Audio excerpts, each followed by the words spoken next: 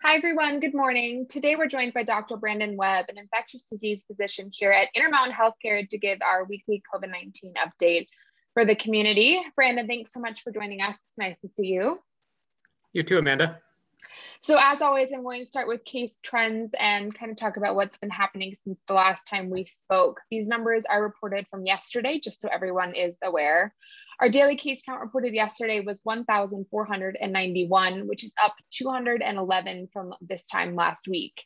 The state is now reporting school-age cases as well, and they reported yesterday 358 cases.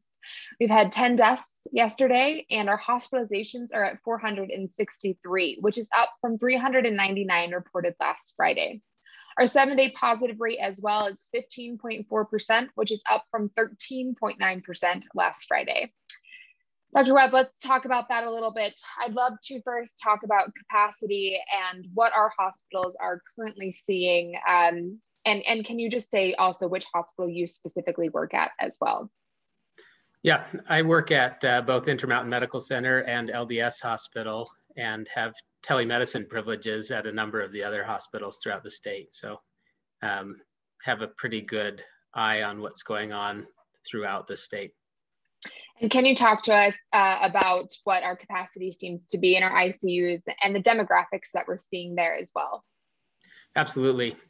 Yeah, capacity is a concept that's a little bit tricky to understand. I've had good questions from community members about what our capacity is. And I think a lot of people ask, aren't you always full? And there's full, and then there's beyond full. And let me actually just speak to that for a minute. In the ICUs, full generally means that we have 80% of our beds that are currently in use. And the reason that's considered full is that when people have emergencies and must go to the ICU, we can't wait. And so there has to be beds at all times so that when patients do have emergencies, we have a bed available for them in an ICU. So when we get above 80%, we are above full, we're beyond full. And so what we're experiencing right now, our capacities are in excess of 80%. Our volumes are actually beyond 100% across the Intermountain system.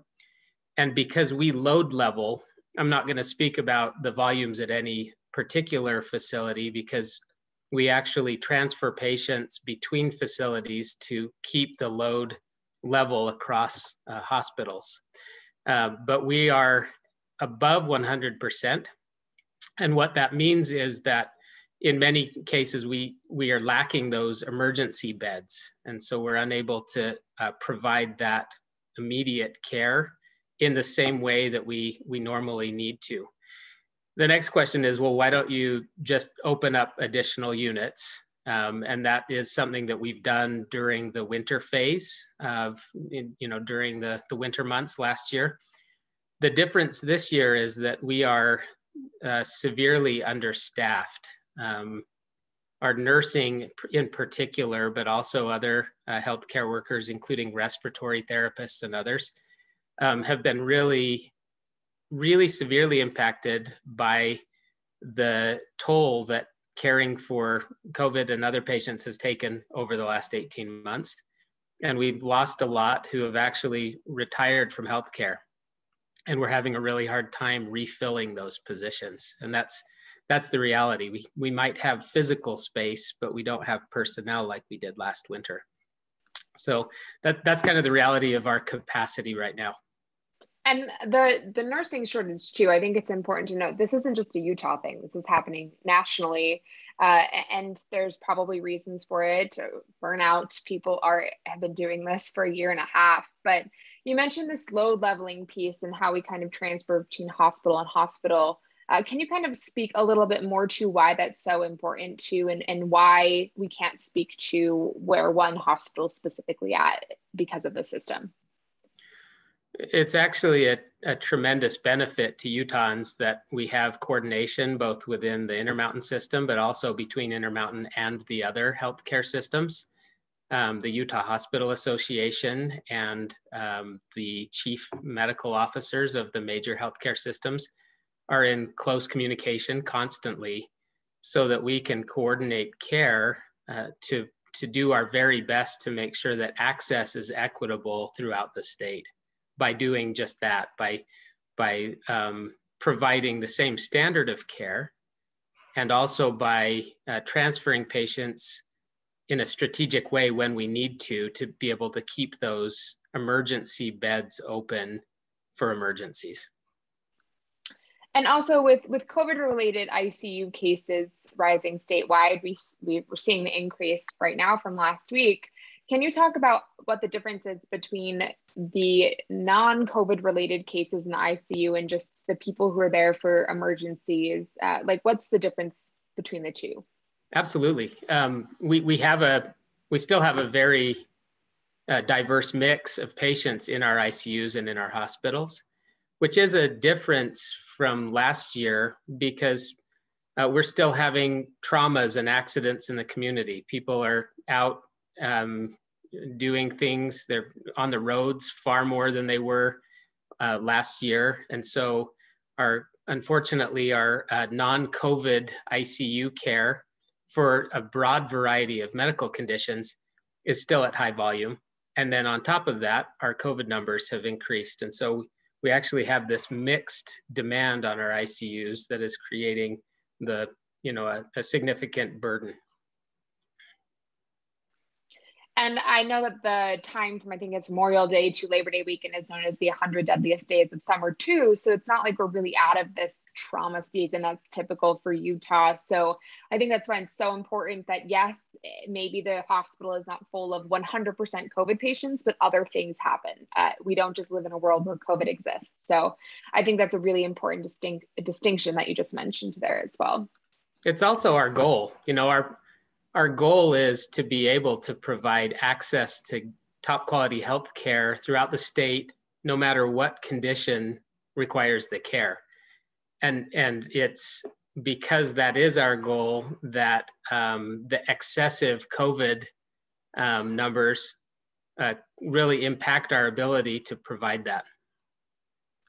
I want to talk a little bit more about demographics of those that are in our hospitals right now too. I keep hearing reports that number and age seems to be going down. Can you kind of speak to a general overview of who we're seeing in our hospitals right now and if those people have comorbidities versus they're healthy otherwise? Mm-hmm. Yeah.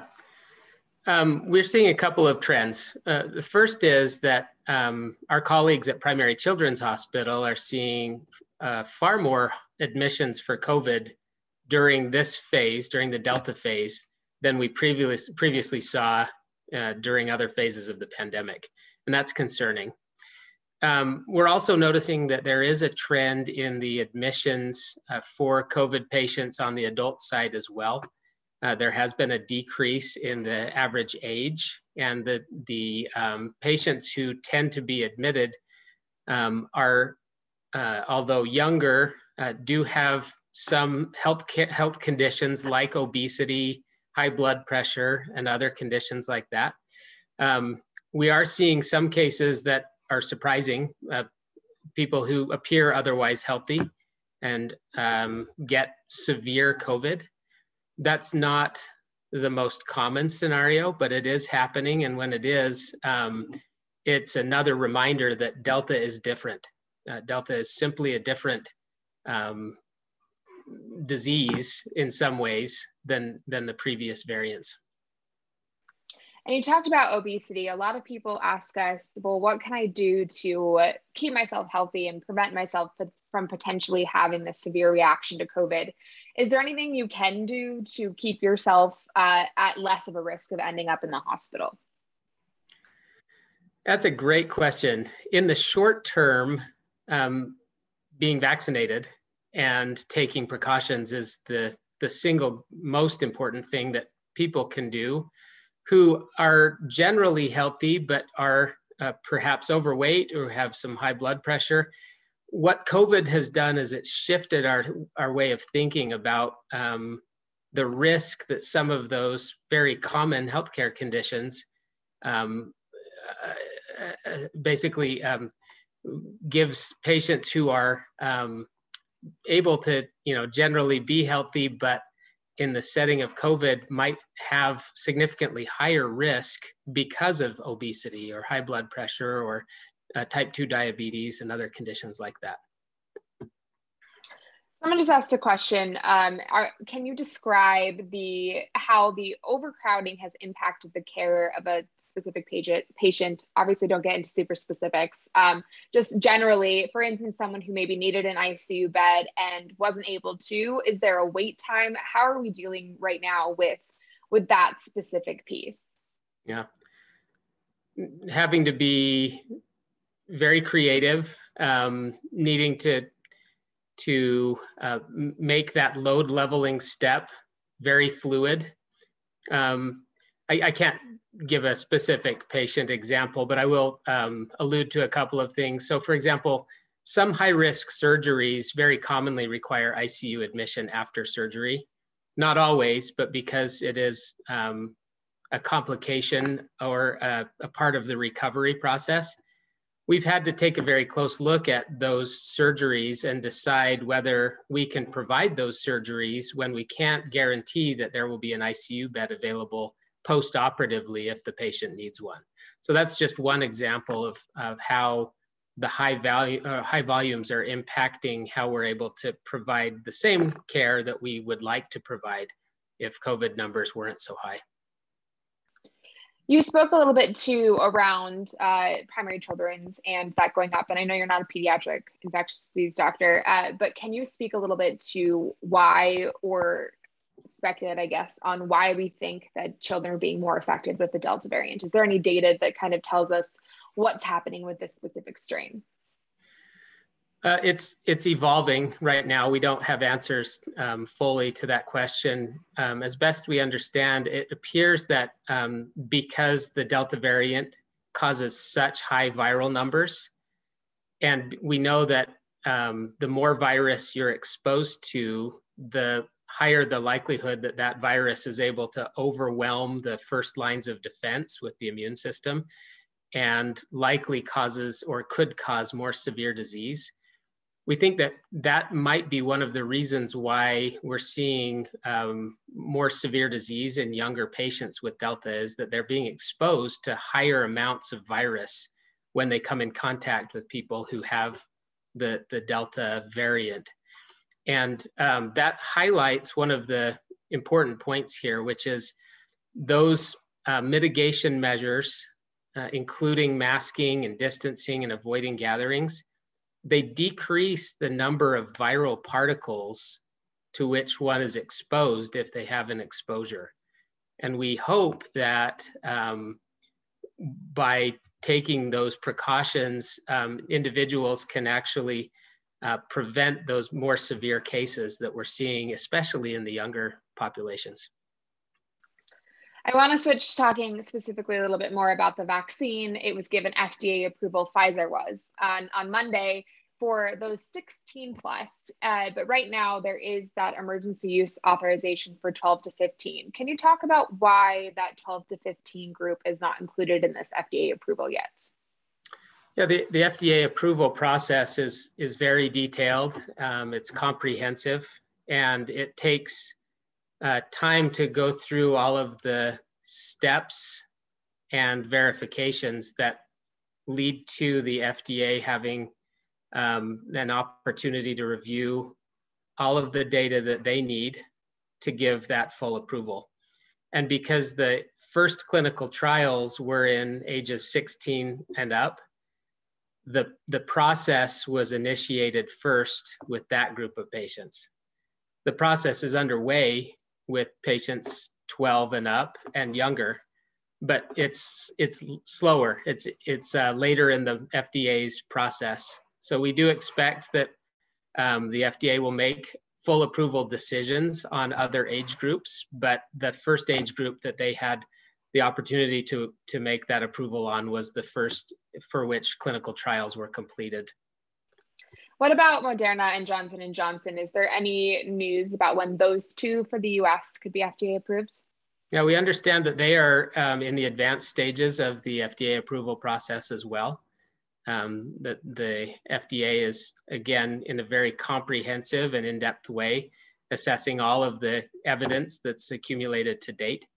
And when that process is completed, we do expect that the FDA will make approval decisions for both of those vaccines as well. And I would expect that that's likely to come sometime in September.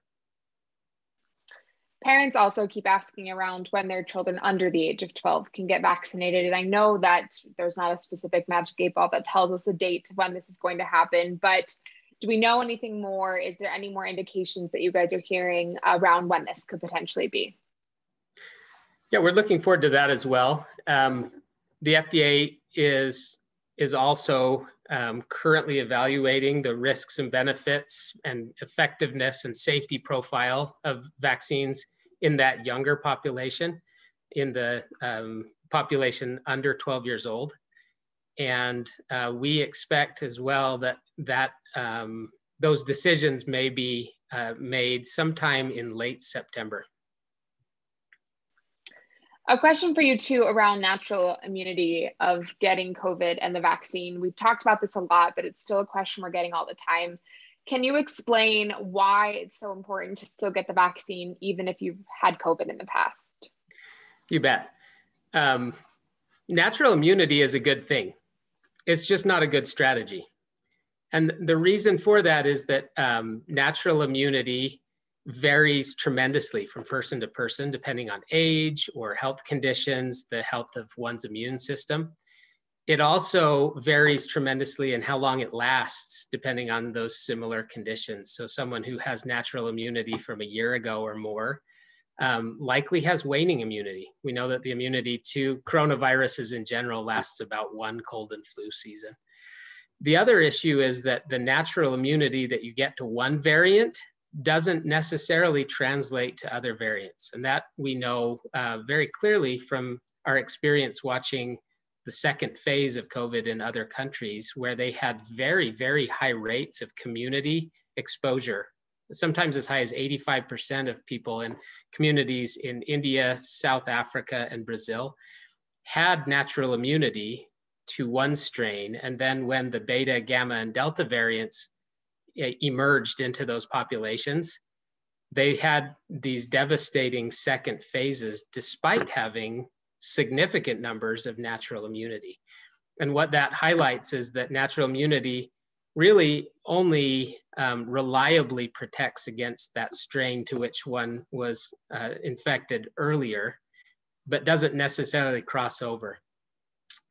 So, the bottom line for natural immunity is that it does offer some protection. It's not a bad thing by any stretch, but for public health policy, it's very difficult to apply that because it varies so widely. On the flip side, if you do have natural immunity and you're vaccinated, you actually you stand to benefit more than those who didn't have that natural immunity before. And the data here is evolving, but the benefits of being vaccinated after having had COVID include stronger immunity, longer lasting immunity, and broader immunity against a variety of variants. And I think that can't be overemphasized, that those benefits that people need to take into consideration when they're thinking risk versus benefit, should I get vaccinated? Those benefits for individuals who've had COVID in the past are tremendous, and I think need to be taken into account when making those decisions. A lot of people have also asked if there's a way for them to tell where their antibody levels are at, especially with this talk of the third dose. Is there any way for someone to go to the doctor and get a test to say, okay, I don't actually need that booster, my immune system is still high enough levels that I'll be okay? Yes and no. It's a tricky thing, and the reason for that is that there are a number of tests that measure antibodies, but they're as yet there's no standardized level of antibody level, and because of that, we don't have a standardized interpretation of what the numbers mean on those antibody tests with respect to how protected someone is. So we can do a test and we can say, yes, you do have antibodies, or no, you don't. But if we find that there are antibodies, one, we don't know if those antibodies have that cross-covering protection against the Delta variant and others. And two, we don't have a good way of interpreting how high those antibody levels are until further research establishes a good standard. So for right now, it's simply not recommended to use antibody testing to inform whether or not to get a booster. The benefits of the booster hold even if one has detectable antibodies. I'm assuming having more antibodies there's no negative effect to that. There's only a positive piece to this, correct? Yeah. Yeah, there are some situations where checking those antibodies are useful clinically, but from a public policy and in terms of whether or not somebody should get the booster, they really right now don't have a role in that decision process. We've gotten a couple questions too around how you know as a person who has COVID if you have the Delta variant or not. Is there a test that tells you this? And we've talked about this before, but we kind of explained how that process works from the state level. Yeah, because testing for variants requires doing genetic sequencing and identifying those mutations that are unique to the variants. It's not something that can be done quickly or is done in clinical laboratories routinely. It's something that's done at the public health level in the state laboratory and other specialized laboratories, and is not communicated clinically. So we don't have a good way to get those data quickly or to communicate them in a way that is understandable at the patient level. But at the population level, right now we know that the Delta variant in many communities in the United States accounts for more than 93 to 95% of all variants. And with it being so dominant, it's very, very likely that right now, if you get COVID, it's the Delta variant. I think that's a good reminder too around statistics, and just that doctors are able to pull some tests, figure out their Delta, and then kind of have a wide variety of what's going on. So I think that's important. And to the public, it really shouldn't matter which variant you have, correct? The steps are still the same. Do treatments vary at all depending on the variant you have, or is it all pretty much the same process? Yeah, care doesn't differ at all depending on the type of variant. We've made intentional decisions about treatments like monoclonal antibody treatments, for example, to make sure that the products that we are using are active against all of the variants that may be circulating in the community. So from a treatment standpoint, it really doesn't make a difference which variant one may be infected with. We've gotten a few more questions around surgeries as well as this concept of load leveling. Are there any surgeries right now that Intermountain is specifically delaying due to care and COVID? And then also, how far could someone go to have to get to a different hospital if there's not a bed available? Well, fortunately, right now, we aren't in a position where we're having to triage patients or send them on their own transportation to find a bed for themselves. The load leveling that we talked about is a process that occurs internally, is coordinated centrally by a transfer center, and is actually a pretty smooth process. We're not and don't expect to be in a position where we turn people away. So if you need care, we still recommend that you go to the nearest hospital, and we have full expectation that we'll be able to provide good care there. And just like we always do, if patients need care that exceeds the capacity of that particular facility, we have fluid and streamlined ways of transferring patients. I want to talk a little bit about breakthrough cases. It's something we've covered a little bit here before with vaccinations. it is increasing a little bit, but I don't know if statistically it's increasing or if we're just hearing about them more. But can you talk about why we are potentially seeing more people get COVID who are vaccinated, and also what the end results of that are as well? Yeah. The number of breakthrough infections correlates very, very closely with the number of individuals in the community who are fully vaccinated. So over time, as we increase the number of fully vaccinated individuals, we expect to see a matching increase in the number of breakthrough infections. And those two trends correlate very closely, because simply put, the vaccines are still very effective, but not perfect. And the more individuals in the community who are vaccinated, and with this high community transmission of COVID, we are going to see breakthrough infections. But overall, among the denominator of all individuals who are vaccinated, the protective benefits of vaccine are still very, very good. We're still seeing excellent protection. And in the individuals who do have breakthrough, despite being fully vaccinated, we now are increasingly recognizing the benefits of vaccination. It appears that patients who are fully vaccinated and do go on to have a breakthrough infection have fewer symptoms, they have less severe symptoms, and they are far less likely to be hospitalized, require mechanical ventilation, or die from COVID. So while the breakthrough infection rates can be a little disappointing, I think we can still remain very encouraged that there are benefits to vaccination, both protective and also on the side of protecting against severe infection and outcomes.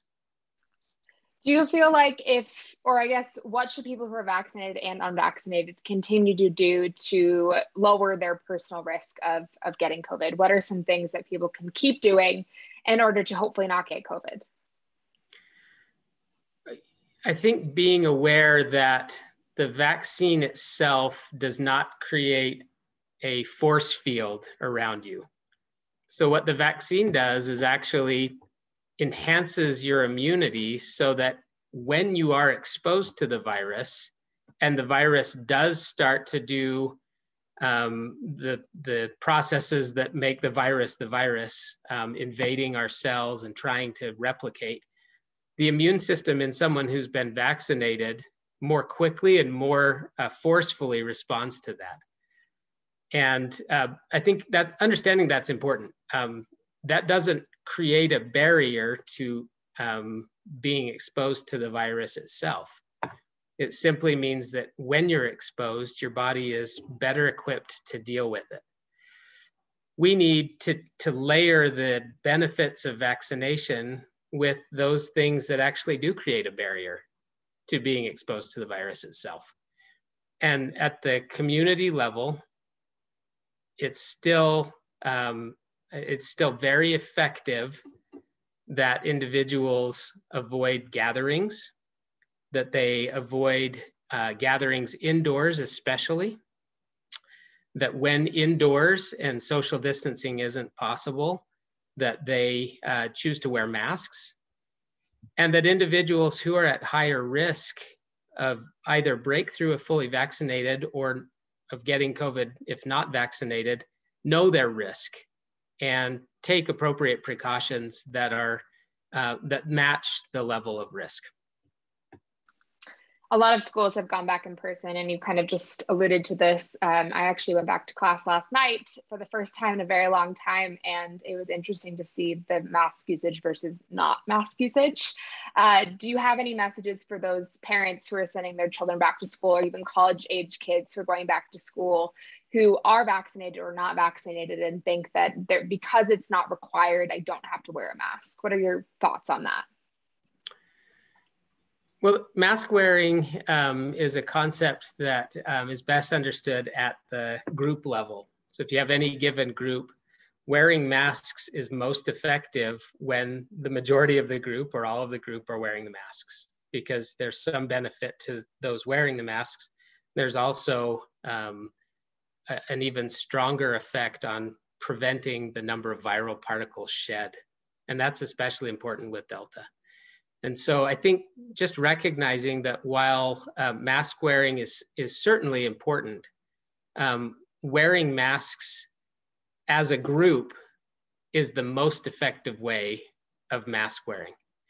And we are encouraged when we hear that policies are made by different groups or institutions of higher learning to encourage mask wearing in groups, because that's really where the majority of the benefit lies. Is there anything else you'd like to say today before we take off, so I don't keep you for an hour? No, first off, if you know a nurse or another healthcare professional, go give them a hug, maybe a socially distanced hug, virtual hug. We really are sympathetic to caregivers across the board who are experiencing a lot of fatigue and burnout. I think that a lot of our healthcare professionals are tired of being heroes. They're just tired. So if you know healthcare professionals, let them know that you appreciate them. That matters. It's very meaningful to us. Second, we've had a lot of, I think, what could be described as bad news lately. I think that the perception is that vaccines don't work, and that because we're seeing breakthroughs that the vaccine strategy was faulty in some way. And I would just counter that with, that's to be expected. The vaccines are still very effective, and strongly encourage individuals who haven't been vaccinated to consider their own risk and benefit carefully, to get the right information, and to get that information from credible sources, and to make those decisions based on their individual risk and benefit. And I think if people understand what the risks are, and we now know that the risks in terms of adverse events to the vaccines are very, very low. And the benefits are important not just to individuals who are vaccinated, but they're very important at the community level. Vaccination coupled with non-pharmaceutical prevention measures like avoiding gatherings, limiting indoor gatherings, wearing masks appropriately, and social distancing whenever possible. Those two layers coupled together have the power to stop COVID. It's just a matter of, can we do it effectively enough to drive the numbers in our community down to where they were early in the spring and summer? Last question for you really quick before we take off. And this is a really good question. You mentioned credible sources of where people kind of want to learn information. What are some good sites that people can go to? Just name a couple maybe that have really great information that people can get around COVID. Well, our very own state of Utah coronavirus.gov website has some very valuable information that's specific to Utahns. And I would point people towards that coronavirus.gov website first, because it has links to other resources as well, including the CDC, the FDA, and other resources. But it also has local data. And it, like I mentioned before, it's so important for individuals to understand their true risk and the benefits to society. And I think that that's a great place to start. I would start with that local resource, and then vaccine.gov is another excellent web resource. And then finally, your local healthcare professional, your primary care provider or specialty care provider with whom you have an existing relationship is a great place to start. Well, Dr. Webb, thank you so much for joining us and taking time to talk with us this morning. And if anyone, like Dr. Webb mentioned, wants information around COVID-19, they can go to coronavirus.utah.gov. We can also go to intermountainhealthcare.org/COVID vaccine. There are news articles up on that website from our infectious disease physicians, as well as links to where you can get the vaccine if you're not already vaccinated. Again, Dr. Webb, thank you so much, and we'll talk to you later. My pleasure. Thank you, Amanda. Thanks.